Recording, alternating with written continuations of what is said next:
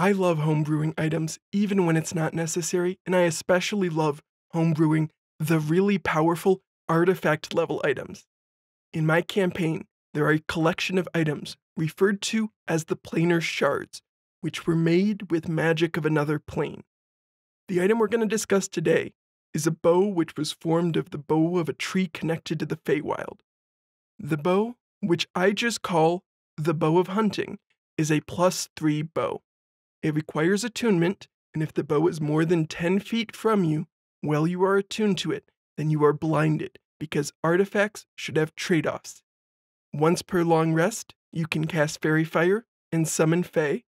While attuned to this item, you can use a bonus action to speak a command word and mark an enemy within sight as your desired prey. This is the powerful ability for this item. You can do this once per short rest, and the creature remains your desired prey until you designate another prey, take a rest, or kill the prey.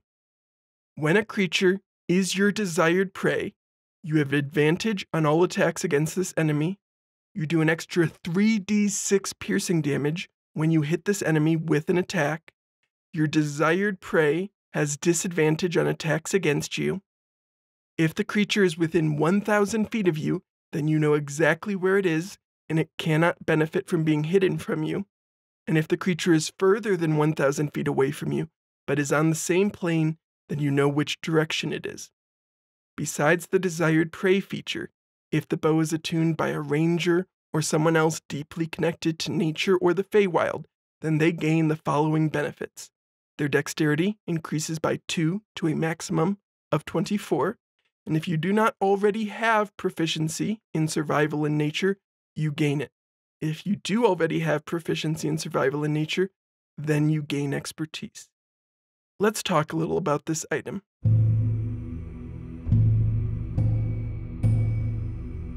First, this is a very powerful item, and you should not give it out to a low-level party. This is a high-level item for high-level play against powerful, world or at least continent-threatening bosses. In part, some features of this exist because I wanted to make a ranger in my world more effective. That, in part, is what the creature deeply connected to nature or the Feywild was meant to accomplish. And also, there was only one character in the party who regularly used a bow. A fighter that got their hands on this with the desired prey feature is going to do tons of damage with action surge and the extra attacks. A Gloomstalker with their extra attacks is going to do a lot of damage. Be sure you are ready for that. 3d6 damage on every attack is a lot.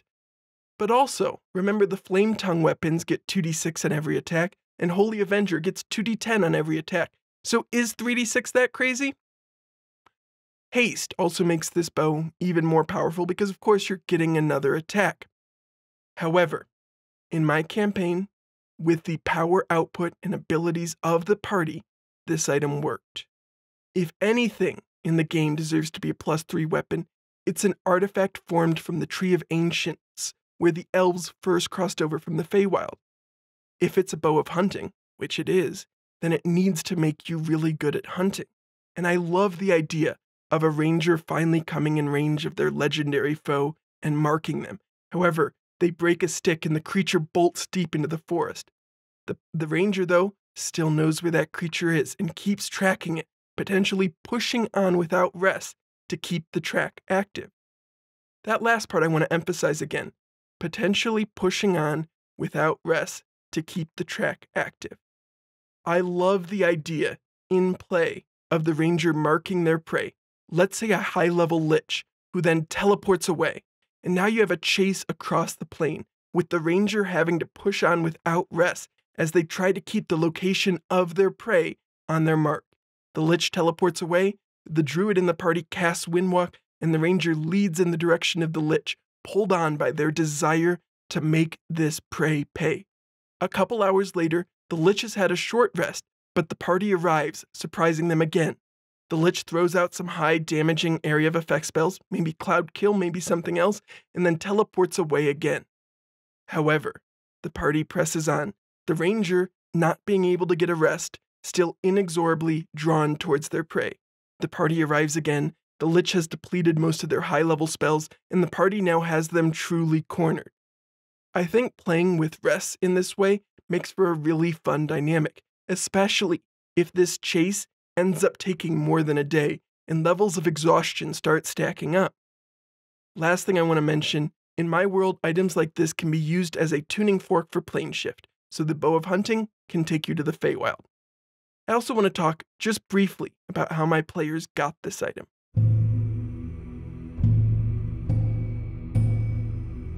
One of my favorite ways to give out items to my players is to use them against them.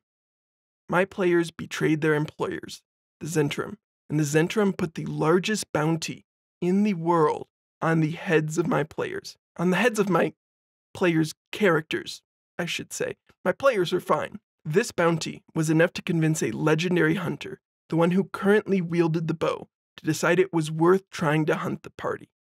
Hiding deep in the forest, they marked their prey and quickly sent off a series of attacks which downed one of the characters in the very first round.